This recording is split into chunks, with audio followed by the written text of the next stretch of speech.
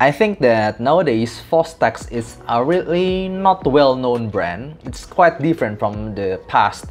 And I remember that the Fostex is well known for its headphone like the Fostex Te02N, but I think right now it's not really popular anymore. But hello and welcome to Aftersound Review, and this is my review for maybe they're reviving again their product, which is the Fostex Te02N. And first of all, thank you for Mr. MRHOMMEAUDIO for providing me with this review unit. And just like usual, I will break down this review from the build, fit, frequency response, sound, and comparison.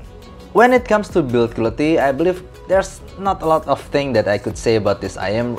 It's looking cheap, it feels cheap. It's all made of plastic, but the nozzle part is quite big and quite strange. It's like this, it's not like filter or mesh. It's really different from the other IMs that I've tried. But here's the unique thing, that it has IPX rating actually. So it has double IPX rating. It's IPX5 and IPX7. So IPX5 actually means it protects against water jets, and IPX7 means you can submerge this IM into water up to 3 feet deep in 30 minutes. So yeah, it's a waterproof IM.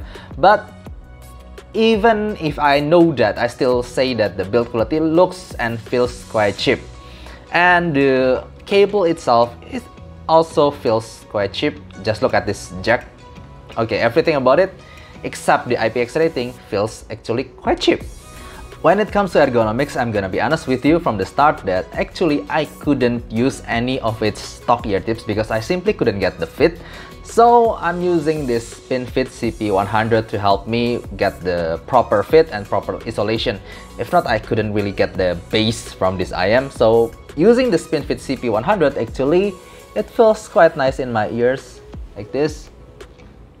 It feels secure and it doesn't totally isolate, I believe.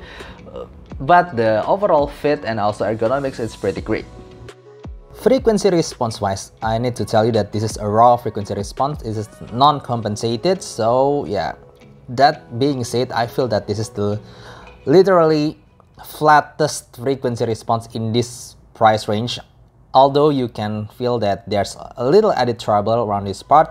But yeah, this is no way a DF neutral IM because it's lacking that pinna gain around 3K around this part. So yeah, this is somehow still quite neutral-ish with some added treble for me. Okay, before I get into the sound, I need to say take this review with a grain of salt because I'm using primarily the SpinFit CP100 for my daily ear tips for this IM specifically. Because no matter what kind of its stock ear tips that I've tried, it doesn't really give me a proper isolation. So I simply cannot hear the bass when I'm using the stock ear tips. So I'm using this SpinFit CP100 for this review. And I'm using my iBasso DX160 for my primary source. And this IM, it's not really hard to drive. So if you are using your phone, I think that's okay too. And when it comes to the tonality of this IM, I simply could categorize this as somehow relatively neutral to bright IM. The main characteristic of this IM is definitely neutral with a little bit of spice around its treble area. So when you hear the bass, it's just the bass that exists. And I need to tell you this, that if you don't really get a proper isolation, the bass will simply vanish. It will be not there. Like when I'm using its stock ear tips, I simply couldn't hear the bass, and using this SpinFit CP100 definitely give me a better perception of the bass. But nevertheless, it's definitely not for bass head because the quantity of the bass is so it's just there. The bass is just there. It's not really punchy. It's not really in your face. It's not anything. I couldn't really say a lot about this bass. It's just a simply bass that is there. And then going to the mid-range, the mid-range is actually quite balanced when I'm talking about the upper mid-range and lower mid-range. So when you hear male or female vocal, I feel that those two genres are quite good with this Fostex Te02N. But here's the thing, because of that treble peak around the 6K, it will emphasize some of the sibilance in some songs, especially when it comes to female vocal or some badly recorded male vocal. For example, take Galway Girl from Ed Sheeran. Just right from the beginning, I already hear a sibilant coming from that song using this Fostex Te02N. But I should say that there's something about this sibilance that doesn't really bother me. I just felt okay, there's sibilance, but it doesn't really bother me so much. Maybe it's just my tolerance level. And then talking about the treble, yes, it's a little bit pushed. You can really hear that the cymbals and also some of the S pronunciation of the vocal, it's a little bit pushed more than the relatively neutral bass and mid-range area. So yeah, it's kind of neutral-ish to bright IM for me overall for the tonality. It won't be for everyone, I know.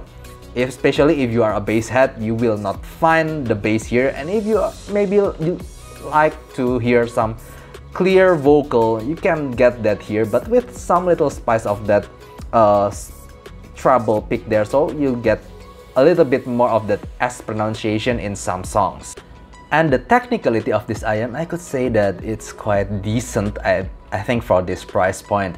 It's a little bit more detailed than Tanshim Tanya and the Blonde, but it's not really that great either. It's just a little bit better because of that relatively neutral sounding tonality from this Fostex Te02N.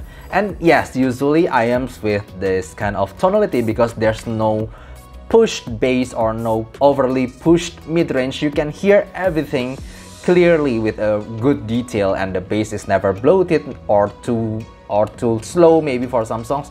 No, you just get a proper detail and you get a decent detail retrieval from this IM. But it's not, and the soundstage actually, it's okay for this price. I wouldn't say it's totally cramped. But here's the thing, I only feel that it sounds only two-dimensional. It's not really three-dimensional in the soundstage and imaging. But I think that, yeah, it's just decent in technicality. And when it comes to comparison, I think I don't need to compare them too much with the Blonde BL03 or the Tanshim Tanya, because those two are really different. Those two are definitely much warmer and also slower and also more smooth and also soothing compared to this relatively neutral Fostex Te02N. So I will compare them with the IM that I also consider to be a little bit neutral at low price points, such as this Moondrop Quarks. But comparing these two, they are a little bit different. I should say that they are both somehow relatively neutral, but the Moondrop Quarks, I feel that the bass, especially the mid bass, I can hear that better. I can hear that more punchy bass coming from this Moondrop Quarks. And also the treble area, it's somehow more smooth and not as pushed as this Fostex Te02N. But the detail retrieval and also the overall resolution is not as good as this Fostex Te02N. So the Fostex Te02N, this IM is actually clearer and more neutral somehow in my perception when it comes to music. But the only caveat is you hear that push treble almost everywhere. So especially in the S pronunciation of the words, and also that cymbal area and some of the instruments that coming from the treble frequency. So I think that's all for me. Yeah, if you like somehow a neutral-ish IM and you don't mind a little bit sibilance here and there, I should say that you need to try them, because maybe it's a unique IM for its price point. Let's talk about the pros first. It's a pros definitely having an IM that is waterproof, and it has IPX rating, IPX5 and IPX7, and also it's a really unique characteristic neutral IM. And also when it comes to the cons, I think that you will always see that this IM looks and feels cheap. It's made of plastic, the cable is thin like this, and also you will always hear that sibilance part. But I think that's all. I should say that even though I say a lot about the sibilance in this IM, but I don't really get, I'm not really bothered by it as much as I thought. So you maybe need to try this if you feel that the Moondrop Quarks you like the neutral-ish kind of the mood drop quarks, but you want more analytical sounding IM, but you have low budget. Okay, I think that's all for me. If you have any question, please write down in the comments below and see you next time. Bye bye.